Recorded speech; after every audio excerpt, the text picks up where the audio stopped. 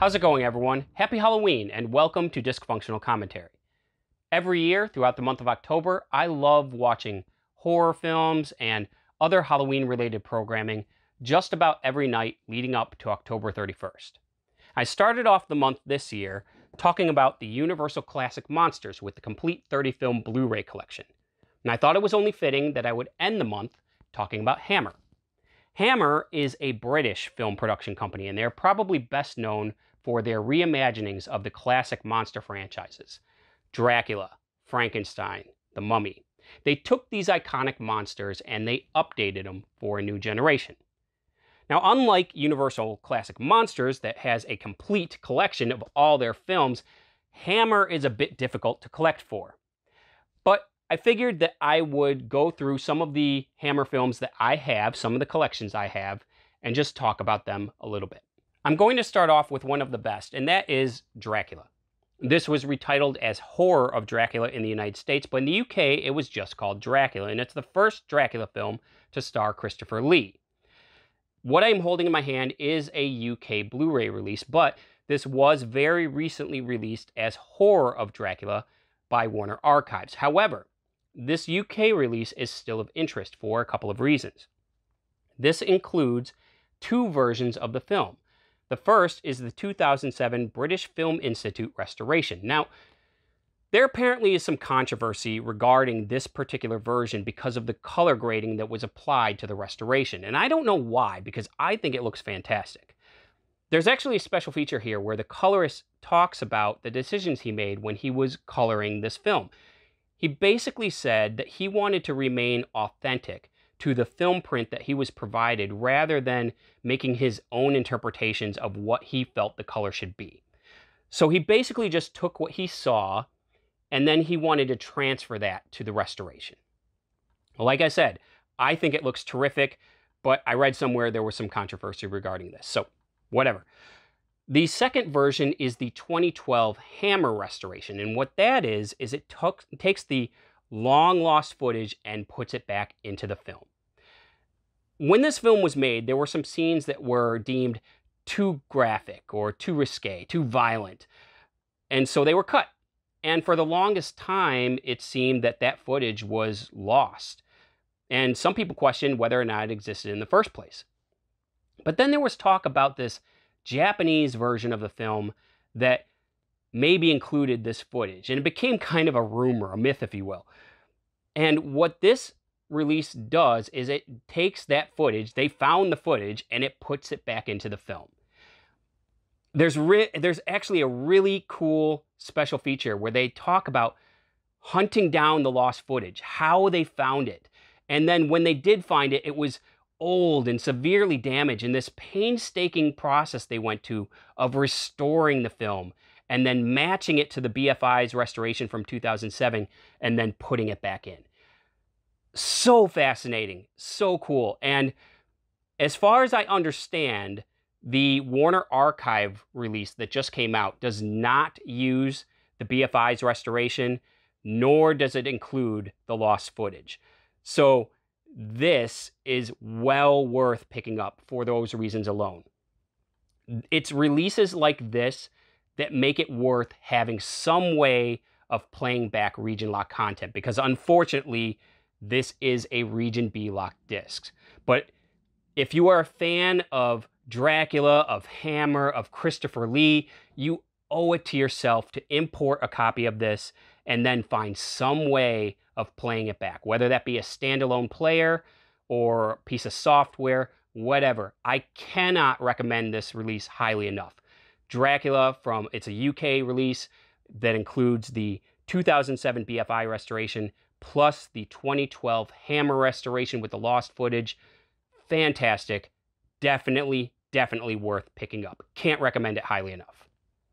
Next up, we have Dracula, Prince of Darkness. This is the second Dracula film with Christopher Lee. I have here another UK Blu-ray release, but this has very recently been put out by Scream Factory in the US, so that makes this particular version kind of irrelevant. However, at the time that I bought it, it just wasn't available on Blu-ray. I think there might have been a US Blu-ray release at some point, but it was kind of hard to find and pretty expensive, so I just went with this one. But like I said, Scream Factory has put this one out pretty recently. And that brings me to Scream Factory because apparently Scream Factory has obtained the distribution rights to several Hammer horror films, and they've been putting them out fairly regularly over the past several months. So definitely keep your eyes on Scream Factory for your Hammer fix. They just kind of keep on coming with them.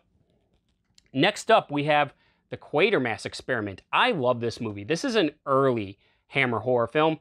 And this is actually an Australian Blu-ray release, but you can find the Quatermass Experiment in the US pretty easily. I believe that Warner Archives is the distributor for that one.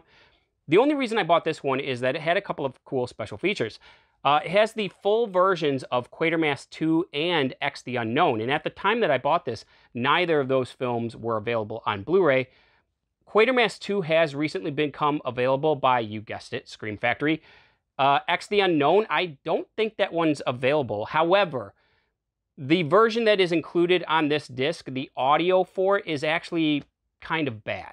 So I wouldn't recommend picking up for that reason alone. However, Quatermass Experiment and Quatermass II both look good on this disc. However, it is Region B locked. So may as well just get the US releases of those two since those are both available now, thanks to Scream Factory.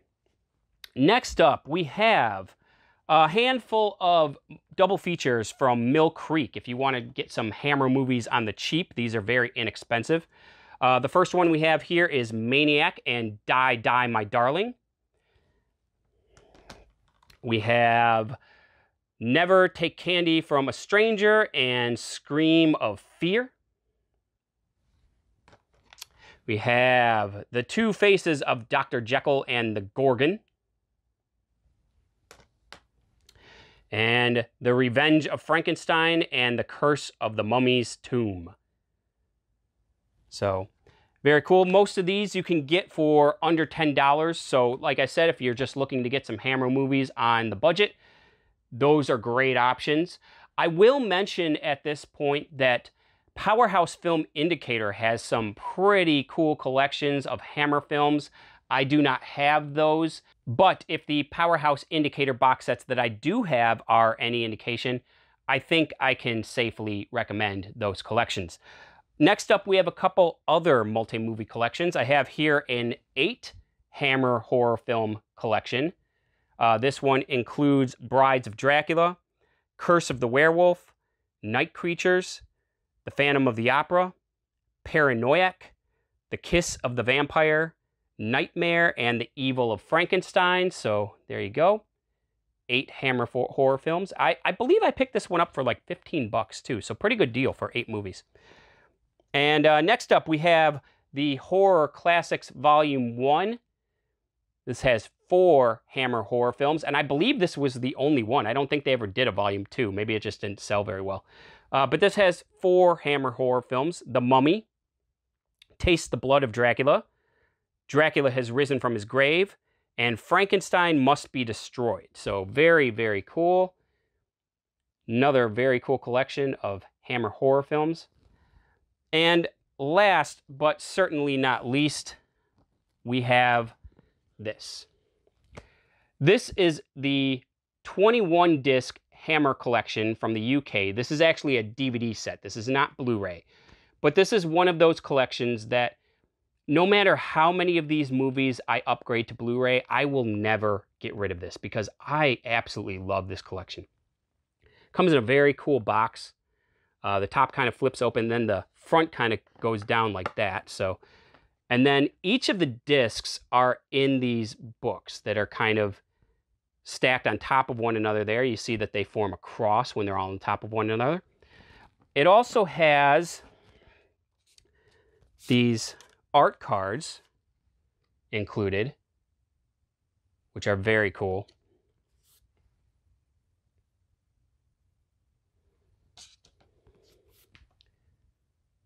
There you go.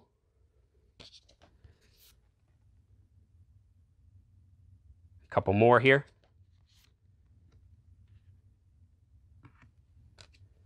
Last one. And then you have a booklet, which basically just gives you all of the movies that are in this collection. And the movies that are included here, I'll just go through them very quickly what's included in this collection. You have She, The Nanny, Dracula, Prince of Darkness, The Plague of the Zombies, Rasputin, the Mad Monk, The Reptile, The Witches, 1,000,000 years BC, The Viking Queen, Frankenstein Created Woman, Quatermass in the Pit, The Vengeance of She, The Devil Rides Out, Prehistoric Women, Scars of Dracula, The Horror of Frankenstein, Blood from the Mummy's Tomb, Straight On Till Morning, Fear in the Night, Demons of the Mind, and To the Devil, a Daughter. So very, very cool collection. I'll just show you one of the books, the way they're laid out. So it comes in these books like this, and then each of the discs are in its own tray.